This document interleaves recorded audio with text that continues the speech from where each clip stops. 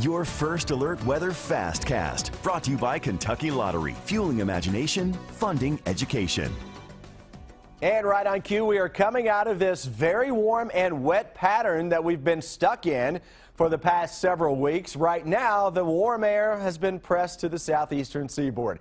So parts of the Carolinas down into Florida right now, really the only warm spots across the entire country. Chilly and then cold air across the plain states, more chill than anything cold across the bluegrass state right now. A lot of the showers this afternoon, indeed, brushing southeastern Kentucky. Now most of that is moving off to the south and southeast, left with a lot of clouds across central and eastern Kentucky. And we're going to hang on to overcast conditions as we go through the remainder of the overnight.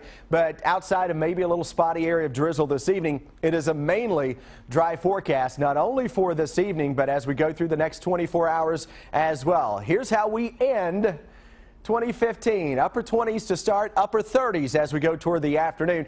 Heading out and about tomorrow evening to all those big New Year's Eve parties. 34 degrees at 8 o'clock as we usher in that brand new year tomorrow night at midnight. Temperature will be right at 30 degrees. We stay fairly seasonal and dry for the next several days. Keep it here on WKYT.com and WKYT TV.